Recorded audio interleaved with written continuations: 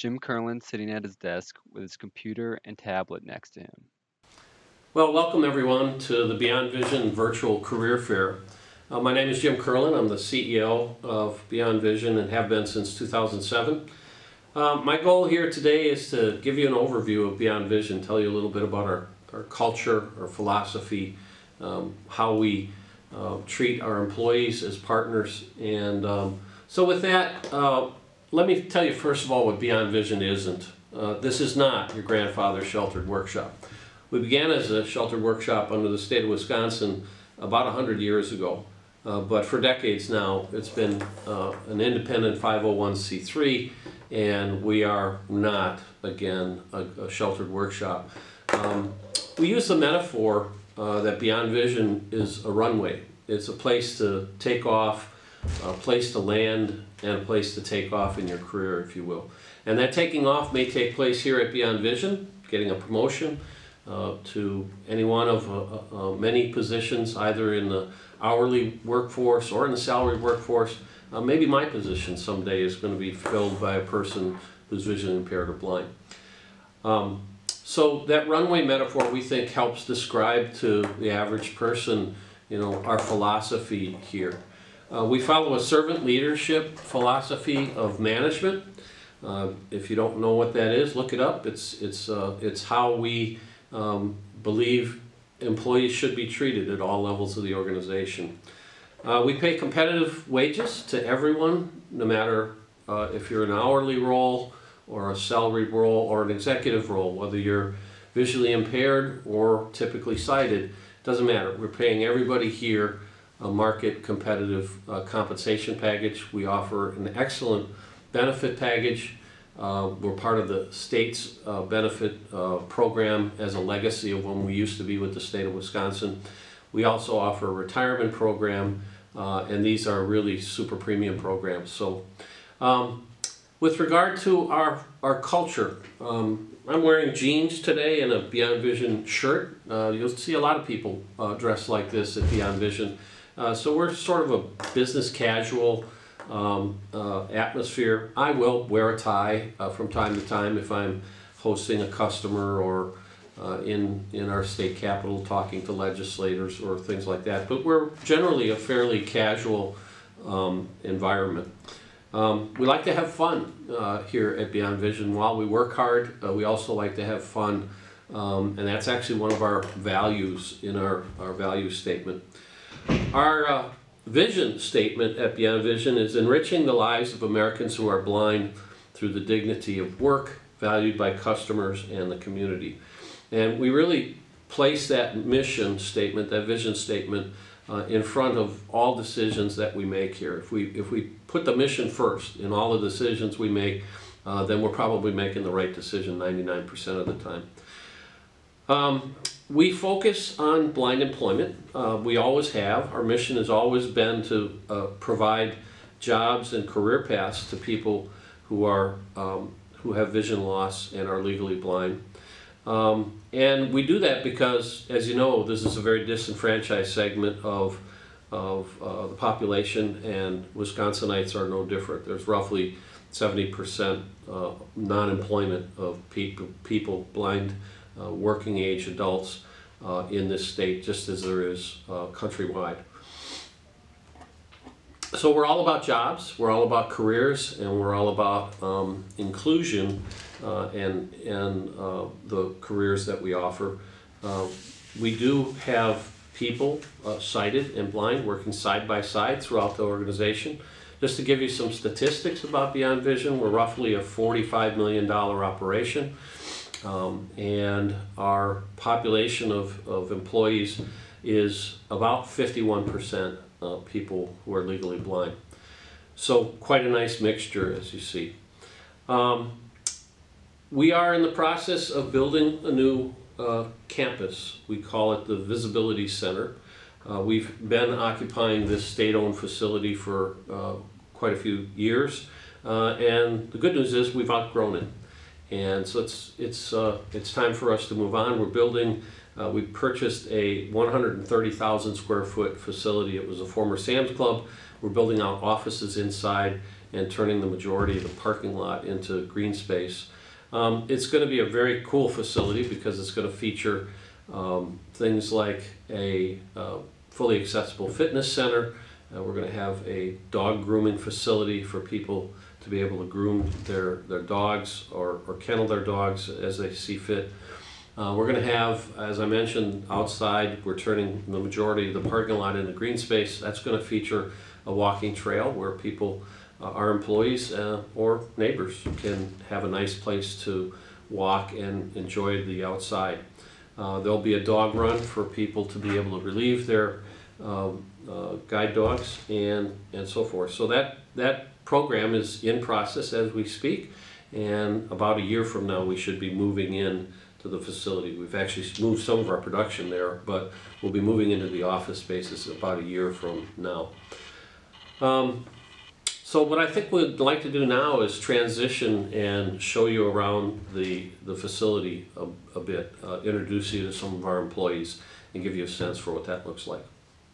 Stacy's sitting in her cubicle with her guide dog Oneida. Okay, so the first person I'd like to introduce you to is Stacy. She's our customer service professional here, and this is her sidekick Oneida. And so take it away, Stacy. Tell us what you do here. All right, well, thank you, Jim. As Jim said, I am the customer service representative here at Beyond Vision. I handle basically any orders that come in from both our manufacturing lines and our government lines of products, making sure everything is set to go in terms of pricing, etc., for the customers before the order goes on to be processed for production. I also do a lot of research for customers. Customers may reach out to me and say, oh, could you give me an estimated ship date? Could you give me an invoice? I need tracking. I received too much product. I didn't receive enough product. So I kind of do the gamut of all of those things in one. So really important role here at Beyond Vision because our customers and treating our customers really well is really an important aspect of what we do because they give us more work to do, more services to provide them. That creates more jobs, and the wheels on the bus go round and round. And Stacy's sort of our face to the customer, so it's a really, really important role. Thanks, Stacy. Absolutely. Thanks, Oneida. Nick's sitting behind his desk in his office, decorated with plants and fun photos. So another person I'd like to introduce you to is Nick Chapluski. He's our fund development professional here at Beyond Vision. And so, Nick, tell them who you are and what you do here. Yeah, so as Jim mentioned, my name is Nick. I've been here for about 8 years now, and I'm the fund development lead. So I coordinate all of our fundraising efforts. Beyond Vision is a not-for-profit, so we do fundraising along with the business side of things. So I approach potential donors to help raise money to buy adaptive technology that helps other people do their job better. We also use some fundraising dollars to go towards job training, job skills development and training. Yeah, so it's a rough summary of what I do here. Also plan some events and help get the word out about Beyond Vision. Yeah. Do you mind talking about your vision? Yeah, so I have a condition called Stargardt's. What that is a form of macular degeneration. When I was a teenager, it started to take hold. So I actually have no central vision. I rely on my peripherals. And I use certain adaptive technologies on my computer, as well as I have a CCTV magnifier here to help blow things up and magnify whatever it is if I need to read some documents. And one of the things I love about Beyond Vision is they work with me. Whatever my personal needs are, they help fit and tailor whatever the adaptive tech I need is and help me do my job. Yeah, and the cool part about what you do is the fund development that you do helps us to be able to afford to pay for all the accessibility needs for all the different individuals that we have here. And so it's a really important aspect of what we do here at Beyond Vision. Yeah, absolutely. Thanks, Nick. Tracy's sitting in his office next to his computer, office supplies, and product boxes in the background. Another one of the professionals I'd like to introduce you to here at Beyond Vision is Tracy. He's part of our accounts payable finance division. And Tracy, tell them who you are, how long you've been here, what you do. Hi, my name is Tracy Dent, and I am the accounts payable clerk here at Beyond Vision. And basically, I process all the invoices and everything for the organization. I've been here over a year now, and this is a wonderful place to work. I encourage you to, fill out the application and go through the process. And if you, be accepted here, this will be a longevity place to work. And I'm excited every day to come to work. So. And I know you're typically sighted, Tracy, but isn't it? I think I've got this right. Isn't your brother visually impaired? Yes. My brother is completely blind and everything, and and it's an experience for me and him. To go through this journey and everything, and that's one of the things I like about Beyond Vision, because they hire vision impaired people to give them a self-worth opportunity. And like I said, I can't express enough how great this place is to work for. Yeah, thanks a lot. Sure. Appreciate it. Jeff's showcasing a 3D printed fixture that allows people who are blind and visually impaired to assemble complicated products. All right, so now we're moving into the production area, and I'd like to introduce you to Jeff Ducro. He's our processing engineer. We have a 3D printer. From the use of it, we've developed this fixture that allows us to assemble this product repeatably and result good quality. Yeah, so Jeff is a very creative guy. We come up with these engineered solutions for many of the processes that we have out here in our assembly and packaging area. And this is just one example. So we have Jeff would come up with the concept, he'd work with the engineer to design the fixture, and then we transfer that information via CAD, computer-aided design, to our 3D printer. We print up the fixture, and that helps the person, whether they're sighted or totally blind, be able to put together a pretty complicated assembly like this very efficiently and with excellent quality every time. And so Jeff is a really creative guy. He helps us come up with these kind of solutions all over the shop. Thank you. All right, thanks, Jeff. Appreciate it. Mike Smith operated a machine in Beyond Vision's machine shop, which features tactile wayfinding throughout the whole shop and audible display on all machines. Hey, so now we're moving to a different part of our production manufacturing facility. And I'd like to introduce you. We're now in the machine shop, and we're standing in front of a CNC machine, which stands for Computer Numerical Control. So, and this is Mike Smith. He's one of our machine shop operators, and he's working on a part from, well, you tell him what you're doing, Mike. Yes,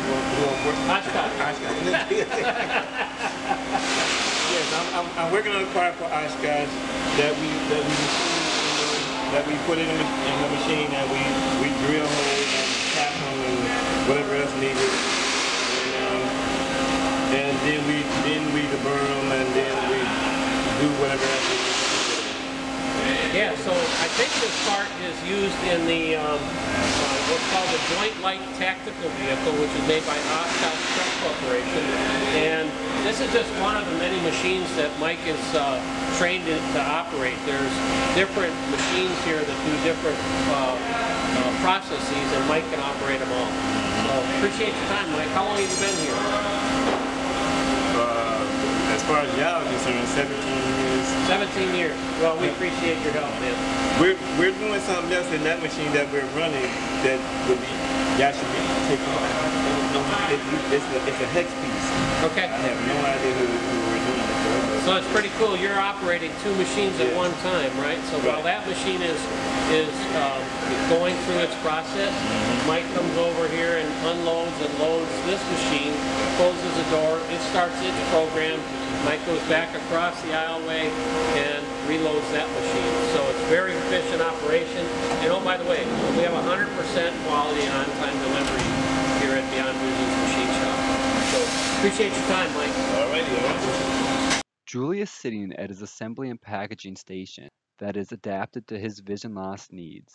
All right, so this is another section of our assembly and packaging area where we do aftermarket packaging of kits for various companies like Briggs & Stratton and Harley Davidson and many others. And this is Julius Perez. He works out here in our assembly area. And Julius, tell them a little about yourself and what you do here. Okay, well, I am a auto baker. My journey started the day I walked into this building. Since then, been 8 years. I have my own apartment. I live I'm very satisfied with my life. I'm very involved in my church, in my neighborhood. Have lots of friends. My life is, I would say it's even more normal now than it was back then. So that's why I'm kind of willing to talk about Beyond Vision, because I think it is a job. You're employed here. It's not a workshop. There's expectations laid on you, but beyond that, there's so many other ways this company enriches your life, and that's really, to me, the bigger message. Although we do need employees and we need people to come and put their best foot forward, the benefit will go way past whatever your wages are. Jim sitting at his desk in his office. So another part of the Beyond Vision that I really can't show you because they're remote operations, there's two other parts actually. Our contact center, which is down the street, and I believe we're going to give you a little bit of a separate tour of that. And also we operate what we call BSCs, or base supply centers. Those are retail and distribution centers that are located on military installations in as far away as California. We also have one in Detroit, Michigan. We have one in Columbus, Ohio. We have one at Scott Air Force Base, is one of our bigger base supply centers, and another one in Columbus, Ohio. And I think I'm leaving one or two out, but the point is that we operate those distribution centers remotely. We have both blind and sighted counterparts working within those operations. And we also have some remote employees working within our call center operations that are working out of their home. It's another aspect of the types of career paths that we offer here at Beyond Vision. Rob Bittner, VP of Human Resources, giving a tour of Beyond Vision's call center. The call center moved into this building in 2016, and it was created specifically for the call center. This is kind of our lunch area, break room area, where our folks, gather for breaks and lunches and meetings and so forth. In addition to the call center working out of here, we also have some other departments that work out of this building. Tony Crapo, who works in IT, is over in the corner. Sarah Heeson isn't in yet, but again, she works out of here when she was doing the talent acquisition work, and now in her new role is business development. Bill King, again, is a jack of all trades throughout the organization, helping with data, some of our data work for the call center, in addition to IT. Next to him is Israel. Israel is currently taking a class through NIV called Promote. So he's been pretty heads down the last week and a half, and he's got 2 more weeks to go. We'll come in this area. Mary LaPointe is one of our team leads, and actually Mary is monitoring what's going on with the Pandemic Unemployment Assistance Program. Through this, she can not only monitor the agents that are here on the facility, but we also have 3 remote agents for Beyond Vision that are working on this program. One, Kenneth Chi, works out of Appleton. Steve Heeson actually works out of his house in Janesville.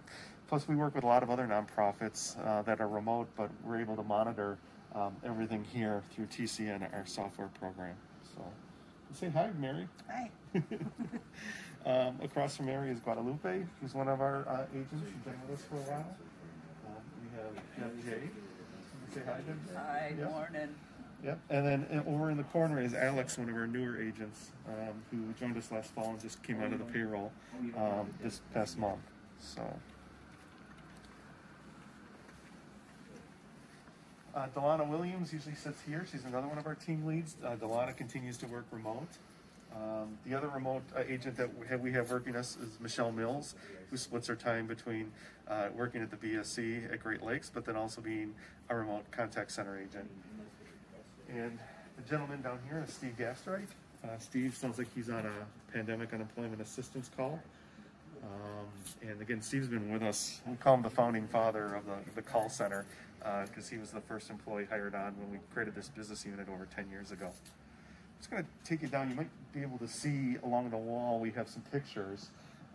And maybe what I can do, I can talk to Diana and see if we can get those pictures sent out. But when we built this space, we found those pictures in our archives, and it gives some history on what we have been doing since 1903. I believe that gentleman there is actually working on a loom, doing making a rug, a horsehair rug via a loom.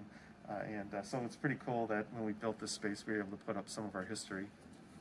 So there is my office, where I spend most of my time. And just to give you guys an idea, before we rebuilt this space, the whole building looked like this. It was a big open shop area. And right now, we use this for excess inventory, storage, and so forth. But before we built the call center, the whole building was vacant and looked like this. And we had used it primarily in the 90s when we were doing a lot more work for Briggs & Stratton.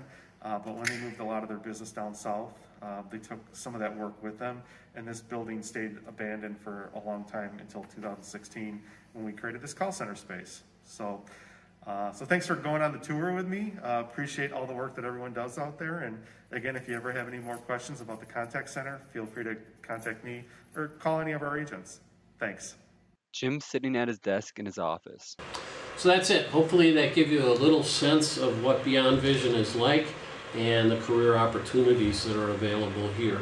If you'd like to get additional information, I'm sure that information will be given to you on how to contact us and find out additional information about opportunities available specifically now or in the future. And thanks for taking part of this virtual career fair.